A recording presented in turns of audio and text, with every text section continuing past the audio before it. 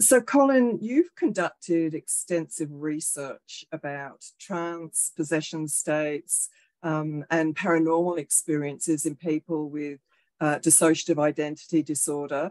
And I think I understand correctly that those samples were people from United States, Canada, and China. Can you tell us something about how these experiences were defined in the study, and what percentage of participants reported having such experiences? So all of that's based on my dissociative disorders interview schedule, which is a standardized structured interview. And there's a format for the interviewer asks all the questions. There's also a format where you just answer them yourself. And most of their search is the interviewer administered form. So there's questions about psychosomatic symptoms, depression, psychotic symptoms, borderline personality, dissociative symptoms, and then DSM diagnostic criteria. And there's a section called ESP paranormal experiences, which I put in there. This is in the 80s, because I already had noticed that people with then MPD were describing a lot of paranormal experiences. So it's just very straightforward question, answer, question, answer, question, answer.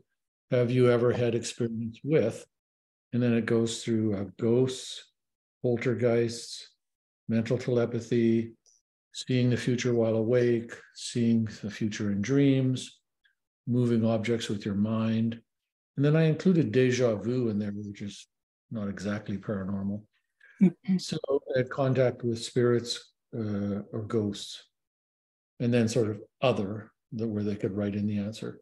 So it's the classic ESP paranormal experiences. And so how were those ESP paranormal type experiences understood to be different from experiences of some kind of psychosis? How was that differentiated? Well, in the interview, you just ask the questions. Right, okay. So the differentiation would be all the clinical conversation around that. And generally speaking, it's tricky to tell the difference between psychosis and dissociation in some ways, because hearing voices talking out loud, telling you to kill yourself, yelling at you, talking to each other is more common in DID than it is in schizophrenia. And the quality of the voices is not different, whether they're inside the head, outside the head, they're angry, all those characteristics don't differentiate. The thing that seems to differentiate psychotic from dissociative voices is people with DID more commonly have child voices, and the voices start earlier in life. So sometimes it's very obvious. There's no reason to think this is person psychotic. Very organized thinking, very grounded, very sensible. And then sometimes when you're talking to somebody, it's just completely jumbled up thought processes, wild delusions, and it's obvious. But in the middle, it's kind of a subtle differentiation, but that's just the label you put on the experience, which I think is less important than psychiatry makes out. Because I think that, for instance, hearing voices or having paranormal experiences doesn't really tell you therapy, medication, psychosis, dissociation. It needs a lot of exploration.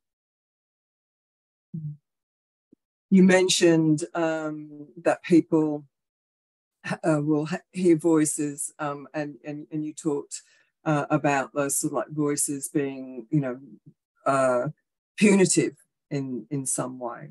But often people talk about having, a voice who is comfort or a guide. Sometimes they'll talk about feeling that this voice is different in some way from other voices that they hear, and there is a sense that this isn't me, but I'm being open and receptive to some kind of spirit guide or angel or ancestor, whatever it might be, that how they define that. Was that sort of experience coming through in that research, or wasn't there, weren't you looking into what the type of voices were? The voices, those questions are actually in a different section of the interview. Right. So people with DID, about a third describe being possessed by a demon or some other entity or force. Deja vu, which I think isn't really paranormal, it's 50% of the general population report deja vu. So it's very common. One of the papers I published was called Paranormal Experiences in the General Population, because I did the same structured interview in a general population sample. And to my surprise, I had a nice table where there's paranormal experiences in the general population, and then a national level survey of paranormal experiences done by the Gallup organization. And the figures are very much the same for ghosts, poltergeists, but in the Gallup poll, one of the questions was, have you ever channeled another entity through yourself while in a trance state? 2% of the population of the United States said yes, which I didn't think was that much. So these are very common experiences, and they don't necessarily mean psychosis or dissociative disorder, but obviously they go along with DID. DID people have a lot of these experiences. I remember back in Canada, there was, at that time, they were referred to as Eskimos. Now it's Inuit. So this was a way up the northern Arctic guy who was down as an inpatient in the psych hospital, sort of depressed and suicidal. And I was trying to convince him that his dad's, who was a shaman, belief that he could move plants with his mind was not a symptom of mental illness. It's culturally normal around the globe, whether you believe it's objectively accurate or not. And he was completely, no, it's just crazy. So like I was trying to talk him back into his traditional culture in a sense. And he was, no, oh, I'm a big city white guy. It's a very unusual experience. So these experiences are worldwide in all kinds of cultures, whether you believe they're accurate or not accurate, or sometimes accurate, but they're much more common in trauma survivors, complex PTSD, DID, than the general population. Colin, people who develop DID have experienced horrendous, abusive and traumatic experiences. Did the trance, paranormal, possession experiences that people reported occur predominantly during childhood as they were going through those experiences, or did they also continue into to adulthood? I'm not sure about predominantly, but they definitely continue in adulthood. And of course, the classical experiences are more depersonalization, out of your body, going into the wall, or just I'm gone. By and large, I'm not real sure, but by and large, I think in people with DID, those classical paranormal experiences more start cropping up in the teen years and adult years. Because there's not that many. Yeah. Can you think of a reason for that? Number one reason is I'm not sure, but I think my model for these, why are there so many paranormal experiences in DID, is these are culturally normal experiences all around the globe, thousands and thousands of years, but they're culturally suppressed and disavowed in our culture. And then trauma, as we know, splits the mind into pieces. And so I see that as fissures in your mind, and those experiences can come up and aren't so effectively suppressed. That's my little psychological model of how that works. And so things just seem to loosen up in adulthood. Also, people can kind of cognitively track it and go, oh, this is a paranormal experience. As a kid, they might just go, oh, I heard grandma to me and not think it was unusual or not remark on it. So I think that's an unsolved puzzle. In the study, were there any cultural, spiritual, or religious beliefs that appeared to relate to how common or the category, the type of experience, or if they were positive or negative experiences? Did you see any differences around that? Well, in the United States, of course, the mainstream, especially in the southern United States, is pretty fundamentalist Christian.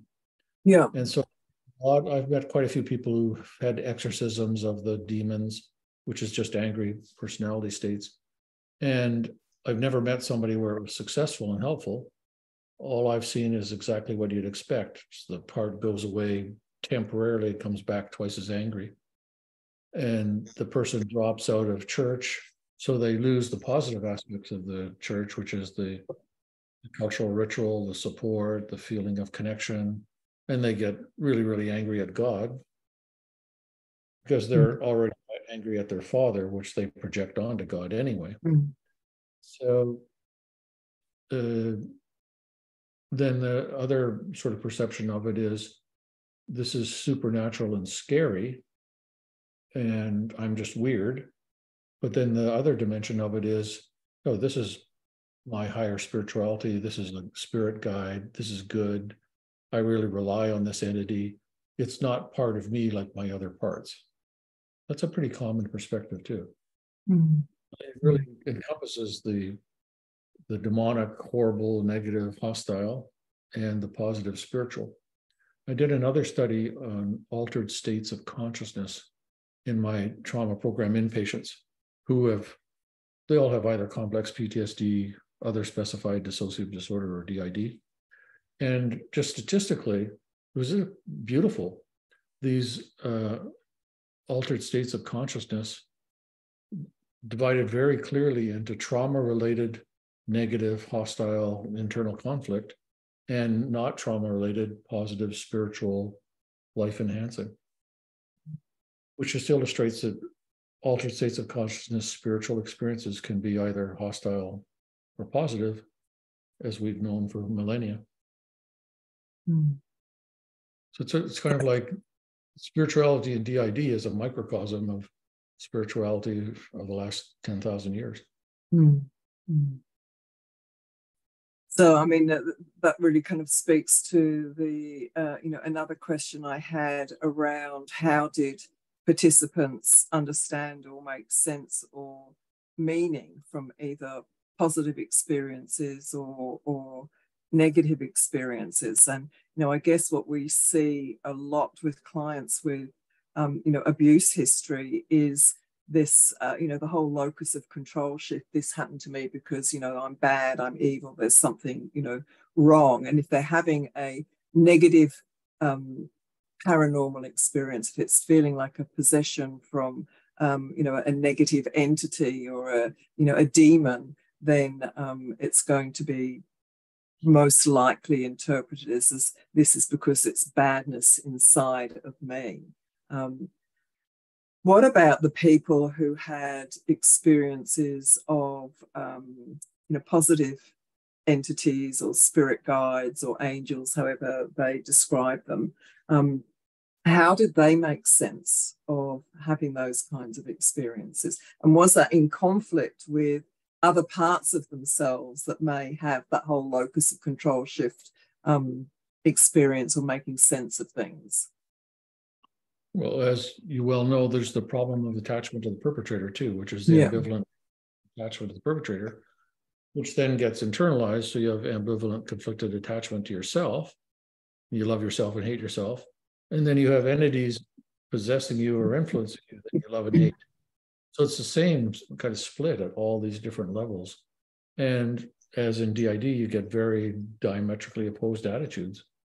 I'm locus of control shift, horrible, negative, bad, I deserve it. That's why there's demons around. Good people don't have demons.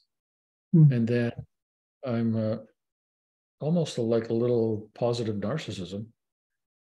I have a spirit guide because I'm an enlightened being and this is positive and that's who I really, really am. So those two perspectives are just at war internally in the person.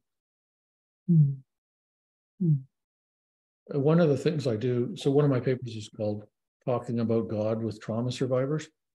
And the basic idea is rather than this is spiritual counseling, so I don't do it because I'm a secular therapist.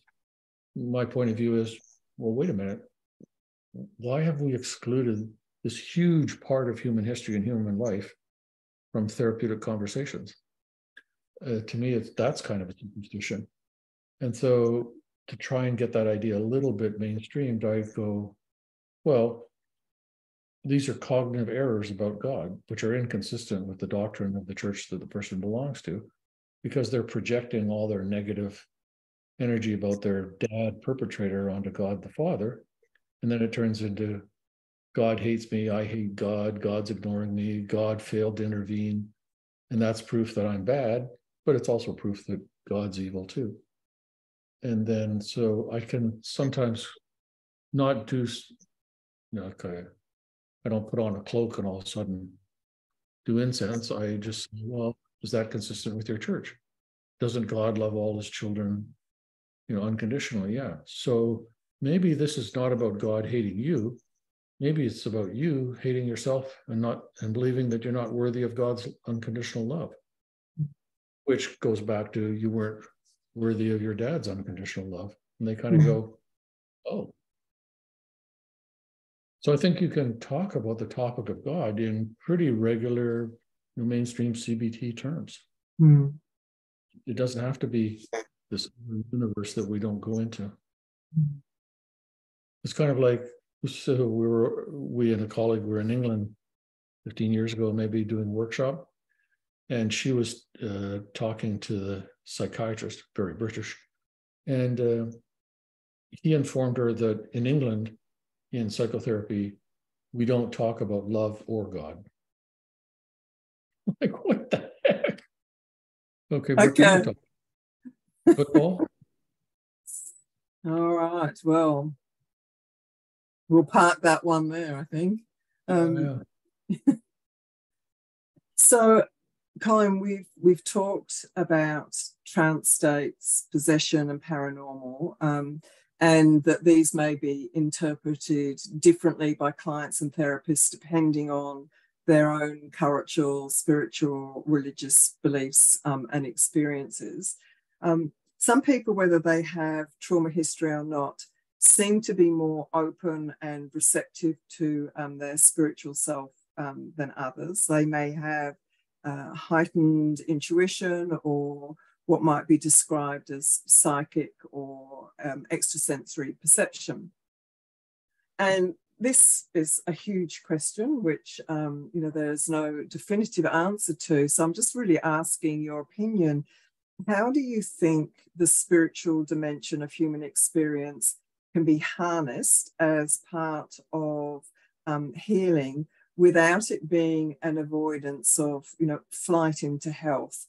As we know, there are going to be some clients who will very quickly want to sort of launch into forgiveness.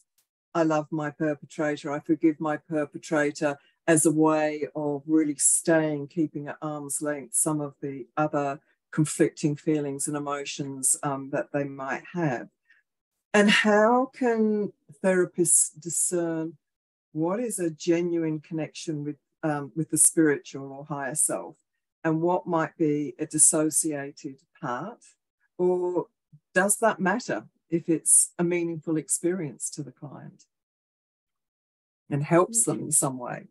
So one part of the answer is if it's an internal spirit guide, or it's the presence of God, or it's my higher self, or it's a part who's very spiritual, why do I care? As long as it's pointing in the direction of healing, it's soothing, it's good for grounding, it's good for self-forgiveness, because really it's not about forgiving the perpetrator, it's about forgiving yourself for what was never your fault.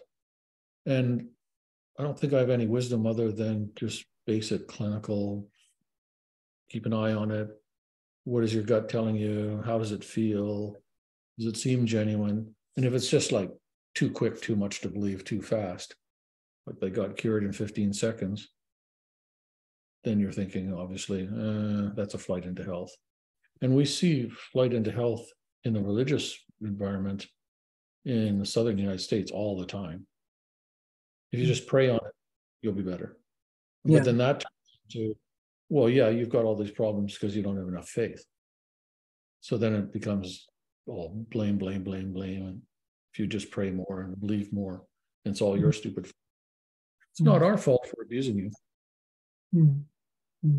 So there's all kinds of twists and turns on it. But I think it's just not deciding like in the moment so much as tracking it over time and seeing where it leads. And of course, this is, really just my perception and, an observation of different clients that I've worked with over time, where they appeared to have like a much stronger connection with like their spiritual self and open to spiritual experiences, guides, whatever, however they may have described them, that seemed to me to be, really sort of like healthy and supporting them and guiding them in a direction that was helpful. But they could also have experiences which seemed to me that were more to do with their own unresolved issues and fantasies and projections onto people and situations, and trying to steer or manipulate a situation, in a certain direction. So they could, those two things can coexist. Have you sort of like come across that kind of situation? Yeah, repeatedly. So one of my clients whose case history in my book called Military Mind Control, so I already have consent to talk in public about this person. Complex military mind control story, somewhat partially corroborated, but not proven. And a father, where I interviewed her sisters and her mother about the father, and there's all kinds of objective confirmation of, quotes, regular incest and so on. And circumstantial evidence about higher level stuff. But complex MPD system, levels and layers and so on.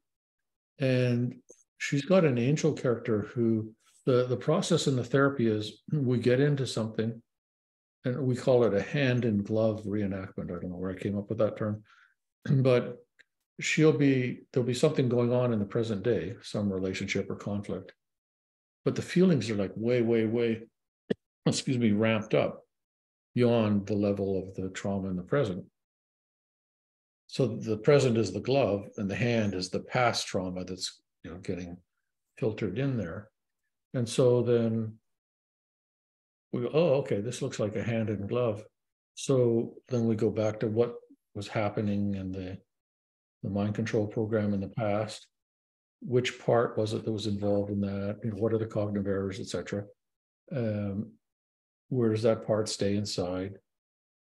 And then the intensity of the feelings gets bigger, bigger, bigger for a few weeks. And then, then that turns out to be she's actually developing empathy for that part by experiencing the intense feelings of what that part went through. And then that gets to a point where it's like, oh. And then all the empathy starts pouring out, all the identification with the part. And then once that's happened, it's like, oh, yeah, the angel is coming down. So visually, it's like the most amazing spiritual, intense, poignant experience.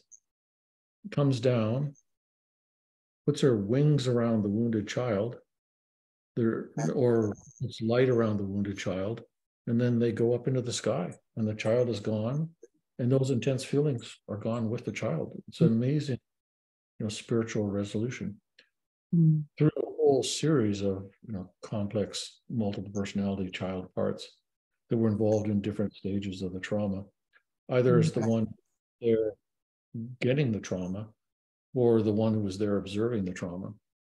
So like a dissociated observer part, and then she becomes a dissociated observer of what's going on in her present day life, and then the angel comes down and takes that person away, and then that dissociated observer position goes away. And then she's back to the empathy connecting with herself. It's like totally the most awe-inspiring thing ever, and extremely. So why am I going to go, yeah, that's just an internal fantasy? Yeah. I don't have that attitude at all.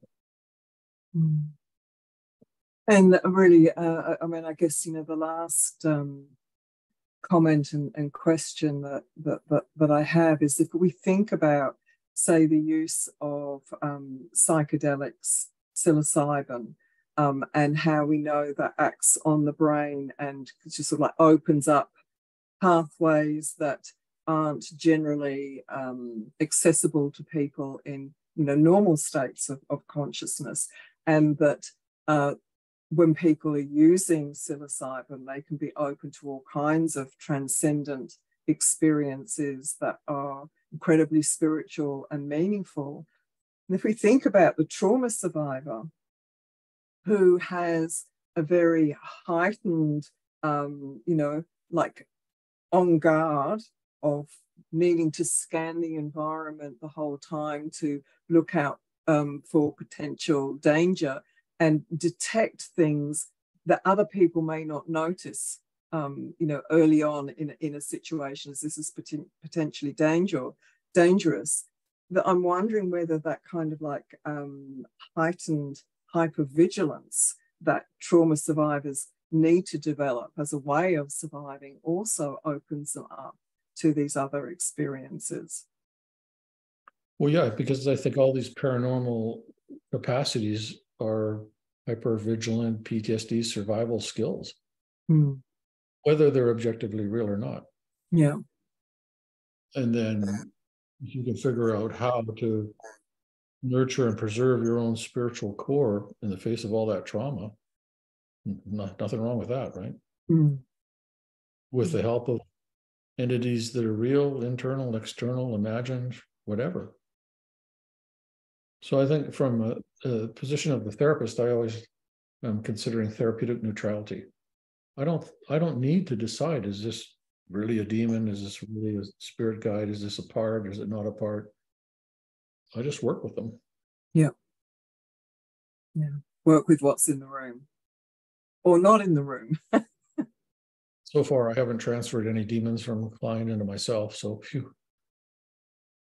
There's I remember Stanley Krippner, who's a very dissociation aware anthropologist who's gone down to South America and done all kinds of interesting studies. He was at a spiritual, I forget which school it was, but a spiritual healing school. And though they had the same treatment protocol for epilepsy, DID, demon possession, and schizophrenia, where they do some other stuff, but they would get the therapists and the clients to lie down on the floor with their head at the center of the circle and feet at the edge of the circle. And then they would transfer the energy from the client into the therapist, and the therapist would then release it into the universe. And they would do that for epilepsy, DID, psychosis, and possession states. Kind of amazing, wow. Which just illustrates, well, hey, if the technique works, what do I care what the model is behind it? Yeah. Yeah. Well, thank you. Yeah, you're welcome. A lot of food for thought. Well, I look forward to the questions. Okay. See you soon. Bye.